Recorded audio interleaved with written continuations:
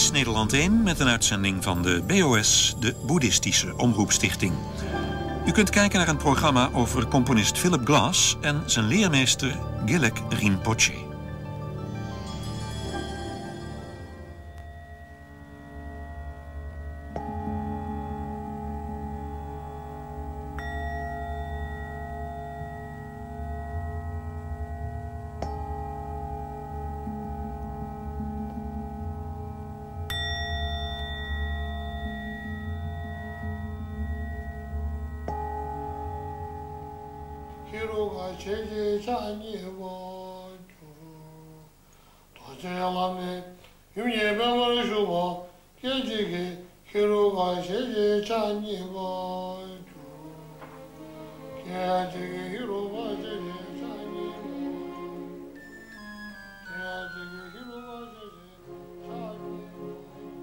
So, why you want to become a Buddha?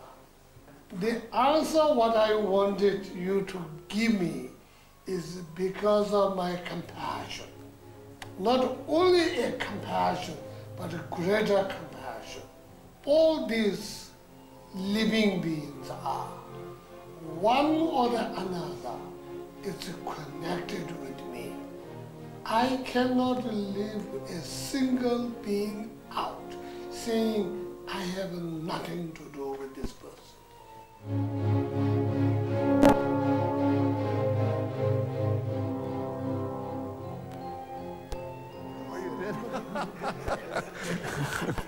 That's funny. I call students a friend, and rather than students, that's my personal style. And everybody's friend. Number one, if there is no karmic connection between the two persons, the teacher and the student, it's not going to work. It doesn't help.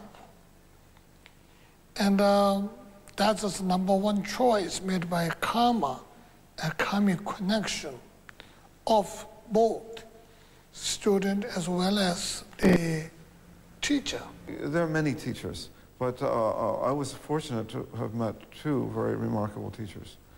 Gehlek Rinpoche was the second one, but his friend was the first one. But that's, you should know that it's not unusual. In Tibet, it was not unusual to have two teachers. Maybe, in fact, Gehlek Rinpoche told me once, you said you had studied with 40, 30? Yeah, 39, 40. Yeah. So it's not unusual to have that. But to have a very, there may be one or two who be most important. And I've been to hear many people speak, but I would say that these two are the ones that are most important for me. The teachers who were actually born and trained in Tibet, this is the last generation. And if we are fortunate enough to meet a teacher with that background and training, it's a unique opportunity. The next generation of the people younger than us, let's say the people that, like my children, I have a little boy, he won't be able to study with someone like that. They won't be there. You have to remember, people who grew up in Tibet were in a culture that was totally Buddhist. I don't think you went to the movies in Tibet. Well, I did go. I did you did? Yes. See, that's what I mean, he's a funny guy. That's funny. But, and about this transmission thing, I like to say something. The true transmission is the true development within the individual. But then, you know, on the other hand, there's also like initiations. So when you did complete the ritual, that is one type of transmission. And then there's oral transmission, which is when you heard the sound. That is the oral transmission.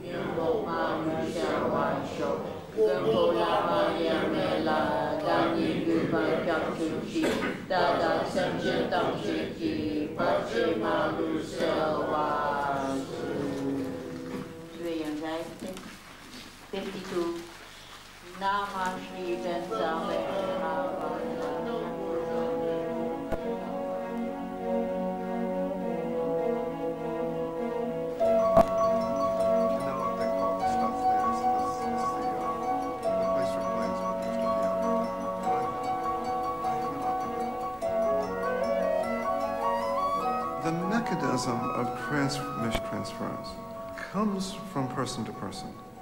That's true also in music. It must be true. I think it probably is true in dance. It's probably true in poetry. It's a direct transmission from person to person. In order for that mechanism to happen, you have to cultivate that relationship. They talk about the medicine, the doctor, and the nurse. The nurse is the Sangha. The doctor is the teacher, and the medicine is the Dharma. But these are all things that you learn after a while. But one of the difficult things to understand for us, because it's not part of our culture, and it becomes more difficult, but the idea that transmission happens person to person. In my case, because it happened in music long before I met any teachers, I understood it right. I understood that. I understood it because it happened in my life in that way. So I was able to clearly see it. So when I finally met at the age of 30, I had had 22 years of guru relationship, but in music.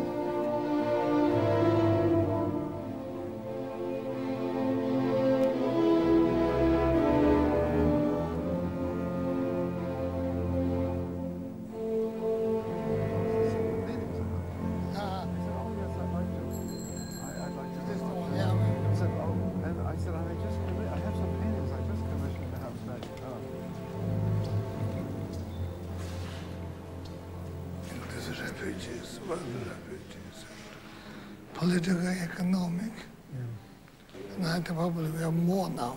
I'm sure. Yeah. She says that the very worst ones are in Africa. Yeah. Because there's so many. We don't hear very much about that one. Yeah. The house I grew up in, we had refugees. Yeah. They were Jewish mostly, with numbers. The numbers were on their wrist. Mostly they were older ones that I met. I was very young. I was about 8 or 9 years old. They were scary. When I had to leave Tibet, I was not hanging on my old position or property or wealth. Number one, you're forced to go, so there's a strong force which cut everything because you've been kicked out.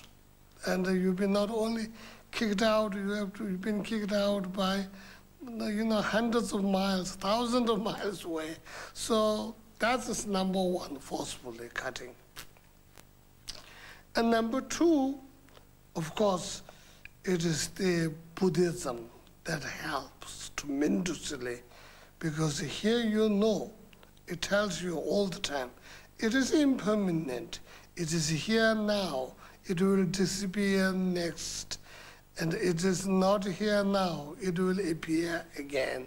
So I've been taught that since childhood, read, and I've been repeated. So when it actually happened, you have to realize and let it go.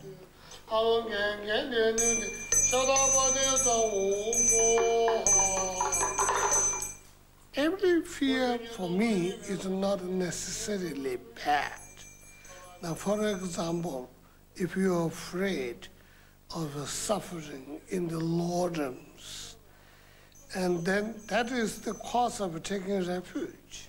If you fear the samsara suffering, that is the cause of seeking liberation. And if you fear my friends and the families and all other, what do we call it, mother sentient beings are going to suffer in samsara in general, and particularly Lordum sufferings, that is cause of developing body, mind, love, compassion. So there is a good part in the fear, and a normal Western understanding saying every fear is bad is not true. There are some, maybe it's bad, but you can make use of it. Very helpful.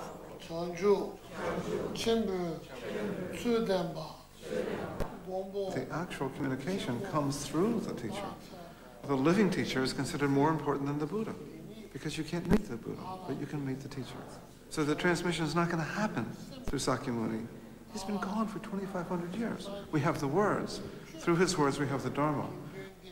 The Sangha is also incredibly important because it's the power of the Sangha, the power of the community. How can I say it? It makes much more intense the practice.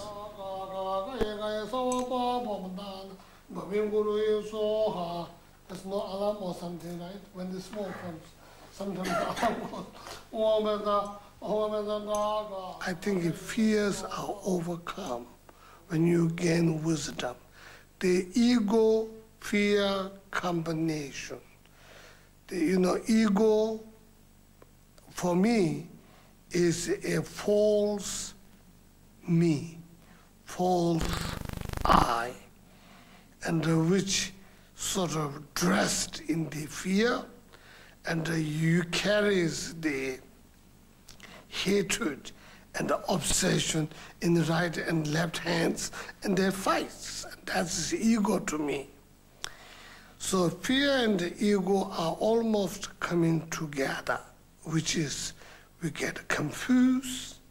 The confusion is not knowing.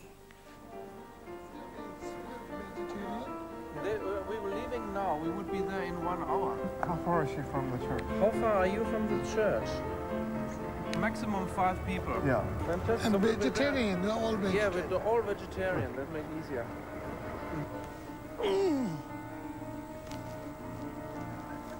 When I first came to that St. John's Church, Yeah. and you were playing that night, and In New York City. New York City, and then I asked you whether you can come and help me to set up Jewel Heart, Yeah. and then you were very kind to accept the invitation. Then we had Alan joined you, Yeah, that was a big help. and that was great help, and they both came to Ann Arbor. And since then, Philip has been doing every year concert for Jewel Heart to raise a fund. And because of Philip and because of Alan and a number of other artists are also very much involved. Clementi. Francesco Clementi of the Italian, Patti Smith. Yes, has also been very helpful. Patti Smith is very, and Laurie Anderson came. And Paul Simon. Paul Simon.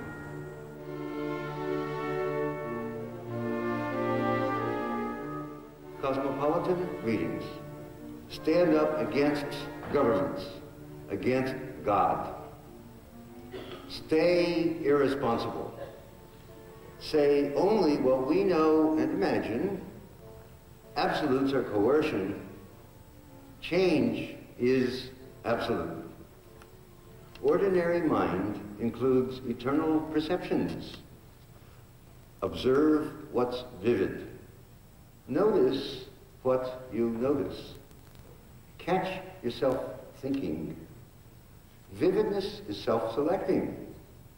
If we don't show anyone, we're free to write anything. Remember the future. Advise only myself. Artists are very motivated very often to communicate with other people.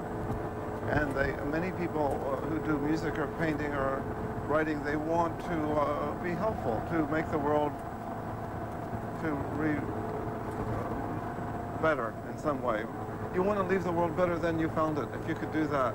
If you leave it worse, then that's not good at all. If you're neutral, it's also not very good. In a way, you can say if you didn't do anything well, then you didn't make any use at all of your life.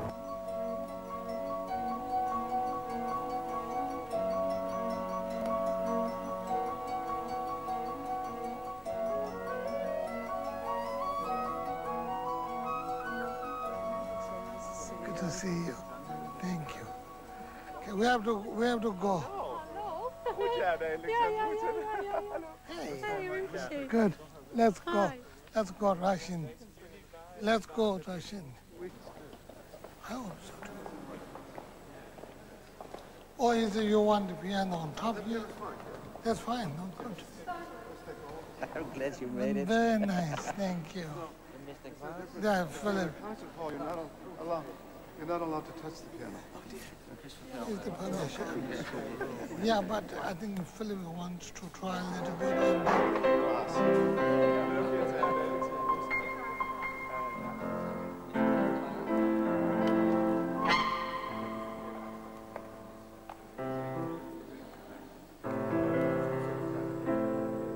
When I'm doing music, I do music. In a funny way, you can say, oh, it's mixed up. In a way, it is. But when I'm doing music, I'm not thinking of anything else. And maybe it'd be better if it wasn't like that, but that's how it developed for me. And what I can do is use the music like tonight to make an introduction. So the music becomes very useful. This church was built 900 years ago, which was about the same time that Atisha and Milarepa were teaching in Tibet, which became the foundation of what Glass Rinpoche teaches. So it's a wonderful coincidence. I'm not going to say very much about his life, except that he was born and educated in Tibet and came to the West in the 1980s.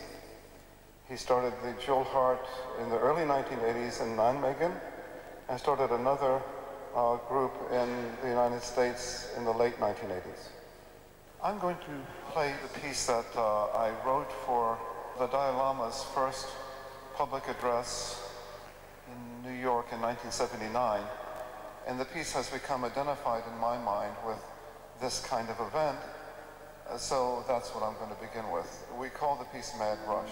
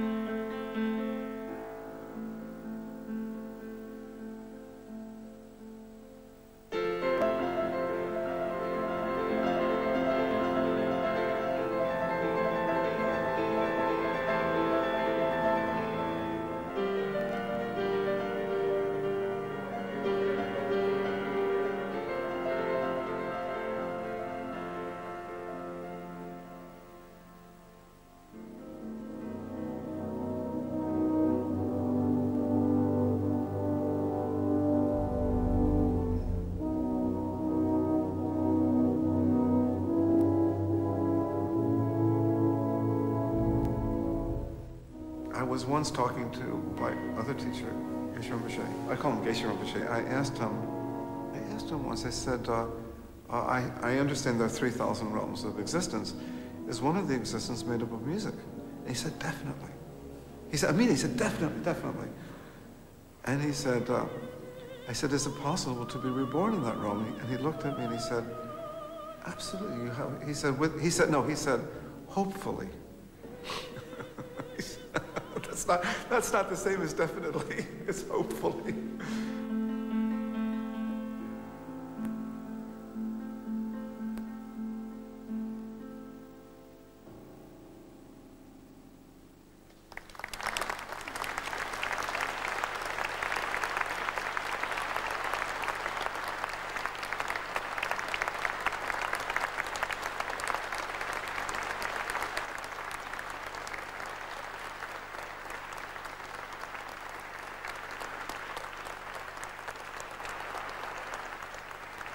I'd like to thank you, Philip, that not only your introduction and beautiful music, and especially making very special trip this time, all the way from New York to here this morning, and going back, well, probably tonight or tomorrow early morning.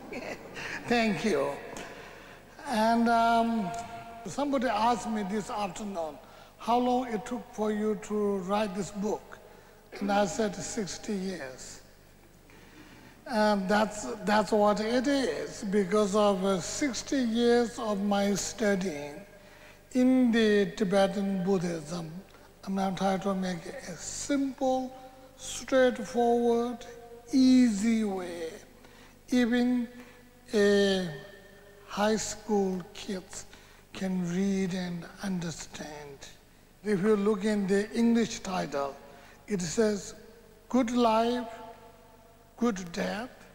The good life to me, life that is meaningful and worthwhile, worth for yourself and people who are associated with you, like your own spouses, children, parents, including mother-in-law. So that's a good life. He's talking to a public who may not know anything about Buddhism. So talk in a way that welcomes people to the ideas, but there may not be very much detail in the talk. But it works extremely well for this kind of place. But he also has detailed knowledge of the practices. And a lot of that has been recorded. People who have spent time with him, you'll go over the recordings again, and sometimes they've been made into books. There's a lot of work to be done with the material that he has left. This group in Holland has been very good at that. Many of the lecture series have been turned into books which are circulated within the community that he works with. That is such a funny thing. People don't want to talk about it. People would like to hide. Yet everybody want to know. It's almost like, they close one eyes and tell me quickly, That is basically our attitude.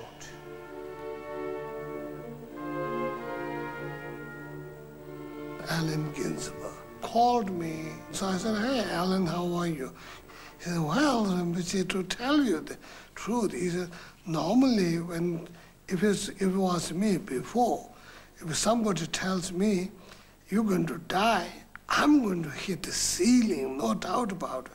He said, today, in my own surprise, he said, when the doctors came up after test, they all have very gloomy face. So I told them, cancer, and they shook heads. And I told them they're still not smiling, so I told them, incurable, and they shook their heads again. And then still they are not saying anything. So I said, soon. So they said 3 to 4 months. So he said, well, I was sort of relieved, he said. I was relieved to know. I was not angry. So I'm preparing, and I prepared my life, and thanks to you and Trungpa Rinpoche. I was there when he had the stroke. He was unconscious, and I went the next day. I reached there till about quite afternoon, around about 4:30 or 5, and his room was completely filled up by those great poets, musicians, and painters, and movie actors. There's all kinds of drinks and Chinese food and sandwiches and everything on the table. And when I walked to Alan's place, Philip was there since the morning, sitting there doing his own practice there. So then I came in, and I hold Alan's hand, talked to him a few minutes, but he's unconscious. But it reminded him. And then I started my own self-initiations of a Hiroka or Chakasambara. And about 2 he died. He finally left. And then I continued as long as his consciousness was in his body. So till, next 2 days. So we continued doing some practice.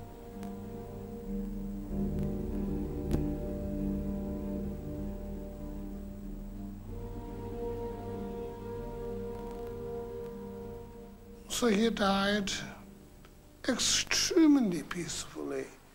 His Holiness the Dalai Lama once said, he was talking about the signs of death and the death experiences, and you probably know this, there are practices in what is called preparing for the bardo state, that's the stage in between. And there are definite specific practices for, that you prepare for that. And he said once, he said, well, I've been practicing all my life for that moment. I hope when the moment comes, I don't blow it. So if he says that, then what can I say?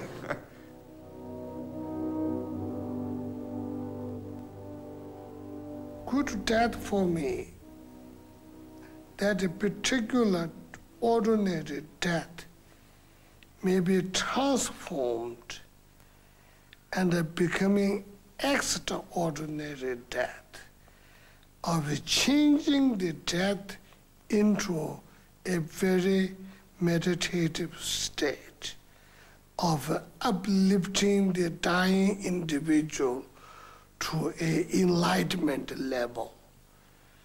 So that is good death to me. But many people may not be able to achieve that. And this is Buddhist broadcasting, so I'll be happy to say it. So when you don't achieve that, then the second possibility that the Buddha offered to us is the transforming your consciousness to a pure land or something which is normally known as Pour. If you are incapable of transforming the death into a, normally in Buddhist terminology, what do we call it, Dharmakaya. If you cannot, and then the Pour is the second choice. And even you can't get that, then you'll be dying in the thought of a positive, virtuous nature by remembering Buddha or by remembering your guru, by remembering compassion, body, mind, specifically, or wisdom, the emptiness, or faith, and any one of them through which you can make the transaction is also a good death.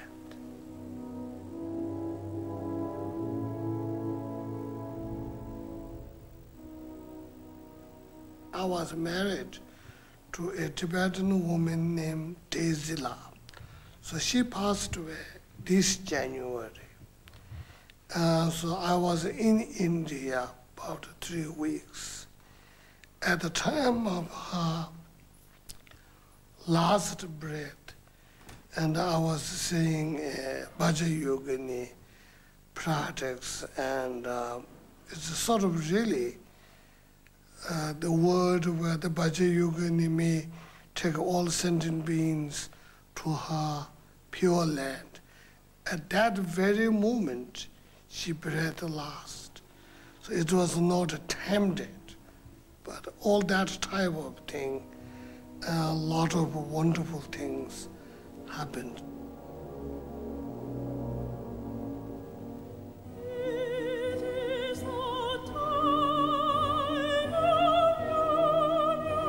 De volgende BOS-televisieuitzending kunt u zien op zondag 29 juni om 2 uur 's middags.